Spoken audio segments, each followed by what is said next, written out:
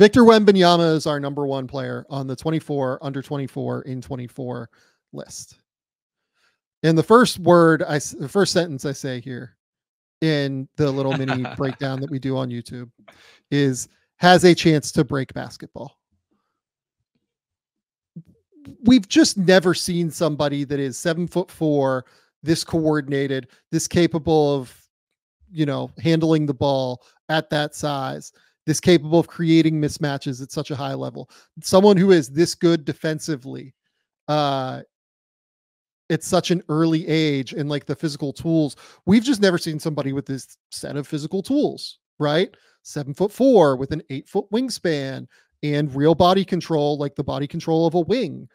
Like this is like if you gave Boban like the body control of a wing and the ability to dribble and pass and shoot. It's comical, right? Like this is something we have never seen before.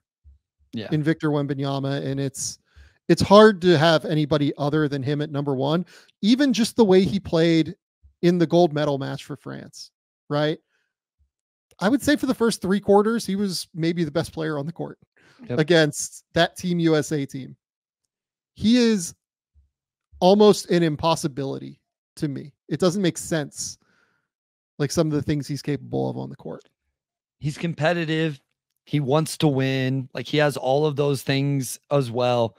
I think I talked about this when we talked about that game. My friend texted me and goes, man, Victor, I think it was probably during the third quarter before Steph went crazy and some of the other stuff happened, but he's like, Vic's the best player on the court right now. And he's so young, 1 year in the NBA, the skill level. I'm sure we'll talk about some things we'd like to see get a little bit better, but he's probably going to win how many defensive player of the year, and it can start next season. And then this ultimately comes down to like where he lands, to me, comes down to what the offensive game ends up being. Like, does he really shoot it? Does he really pass it? Does he figure out where his spots are? How does he get to them to really be like that hub of an offense? And, if he's scoring 28 a night on this type of defense, that's a multi-time MVP over and over. And like, that's the only place I wonder. I don't want to say I have questions. I just wonder, does he get to that level of scoring, passing, offense, like primary offensive usage? Because I have no questions whatsoever about the defense. I think he's going to average 25 a game this year. So like, I think that's coming. Yeah. Yeah. I think he averages like 25, 11 and like, probably honestly, like he might stagnate in terms of assists this year because they have Chris Paul and like they have a real point guard like for the full game this year. And I think that's where his game can stand to grow, right? Is he could stand to grow as a passer and decision maker on offense. But I mean, look, he's going to be a high volume scorer who's a mismatch nightmare on the block, who is capable of picking and popping from 3, who can take you off the bounce and drive and finish at the rim. Again, like every capability of being a 3-level scorer in his own way, right? We'll be able to drive and finish. We'll be able to pick and pop from 3. We'll be able to, have a mid-post game where he'll shoot over the top of everybody, right? The defense is insane. The way he impacts the game on defense to where like teams just don't go in there. Yep. When he's the primary center, that's what completely changed the Spurs season. They tried to play like Zach Collins at the center position next to Victor early on for like the first 20 games. If you remove the first 20 games of the season to when they moved Victor like down to the center position full time and said like, hey, like just protect the rim, they were like a top 10-ish, I think, defense in the league, like right around there, despite having been the 22nd overall defense throughout the course of the season. As soon as they actualized Victor like in the right spot he's supposed to play and just said, hey, play drop coverage, stay around the rim, like it was almost impossible to score on them on the interior. Like if you look at his on-off numbers defensively, they like completely blow you away. Yeah, no, and that's what I think that's the number that stands out. Or I guess it's not a number, but that's what stands out when you watch even more than the numbers is how many shots he deters or guys just don't shoot at all. Or like the thing we can't even see or weigh at all is what is a player's mindset going into that game in general? Like I would love to know the number, like take a look at a team's 3-point attempts on average and then what they shoot, how many 3-point attempts they take against the Spurs specifically when Wemby's on the court. And just like, I wonder how much higher that rate is, if it is, because they're just like, you know what? I'm going to take this three. It's a little bit contested, but even if I attack this closeout, I got to dribble into Victor Wembanyama, and that ain't going to work anyway. So I might as well just take this contested three or partially contested three. And those just aren't things you can measure the mindset of a team going into a game. So that's what I like defensively, you know, it's ridiculous. I would anticipate him winning defensive player of the year this year because they're going to win some more games, I think, with, you know, Chris Paul, and they added Harrison Barnes. You know, obviously Vassell is there, you know, Steph Castle, and who knows how good he looks offensively with a real point guard, ideally, theoretically, all season long. Like, remember, they played a lot of, we talked about the Jeremy Sohan thing, you know, quite a bit on this podcast as well. And I think that experiment is over. So offensively, just getting him the ball in the right spots, because I do think that mid-range, mid-post isolation is where he could really, really do a lot of work in terms of isolation basketball. Victor Wembanyama in the post All-Star break portion of the season played 22 games. When he was on the court, that a 108.6 defensive rating. That would be number one in the league this past season. That is better than the Timberwolves number at 109. When he was on the court, Victor was so dominant on defense that it is just completely and utterly absurd. He was so good on that end of the court, blocking shots, but also just deterring shots. He's capable of like switching occasionally. And like, you know, at the end of the day, he's so long that he just recovers all over the place.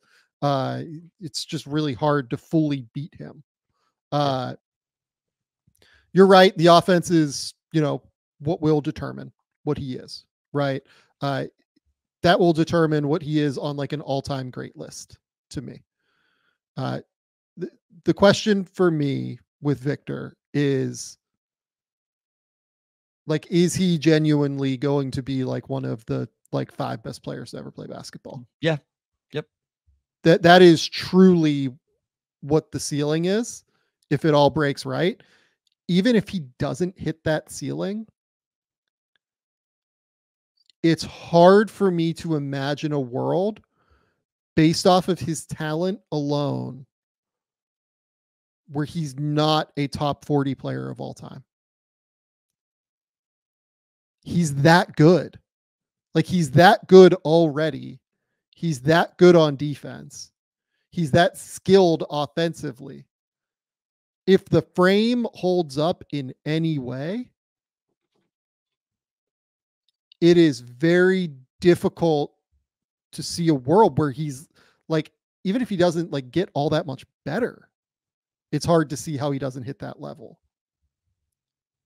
I mean, so that's what I wonder. I don't anticipate this to happen. So what? 4 people have, or 3 people, Dikembe, Ben Wallace, and Gobert have won it 3 times.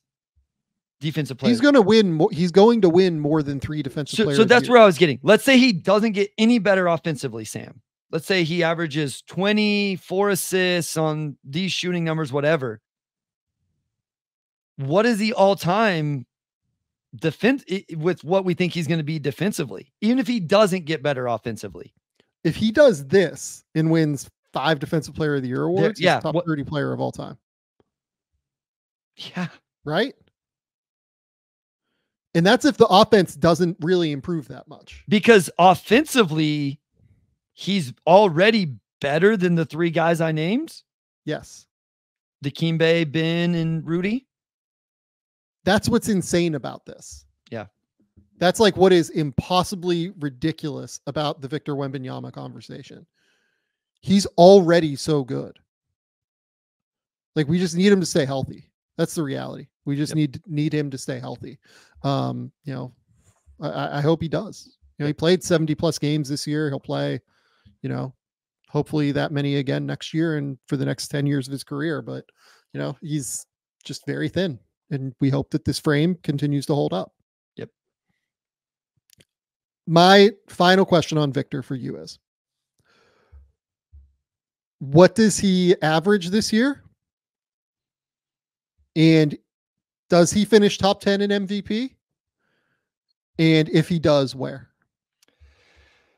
So 21 points last year on 47, 30, 60. I will say he averages 23.5 this season. So a jump, but not a major jump. Wins Defensive Player of the Year and finishes not in the top 5. Let's go 8 in MVP. Yeah, I'm going to say he is 25, 11, and 4. Okay. Slightly better field goal percentage. So like right around like 50% field goal percentage. Okay. Right around the same from 3, right around the same from the line, like 80% from the line. Finishes top 2 in Defensive Player of the Year, probably wins Defensive Player of the Year or whatever. And finishes 6th in MVP. Top 5, top 6, something like that.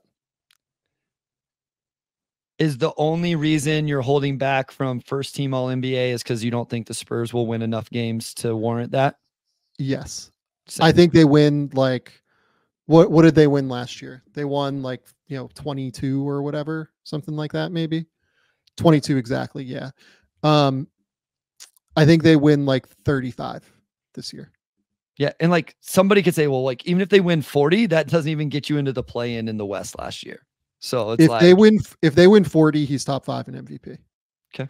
If they literally almost double their win total, it's because he's one of the 5 best players in the league. I would be interested to know how many players have been first team All NBA on losing records. That'd be a fun stat. I would too. That'd be a fun stat. That'd be very interesting. Yeah.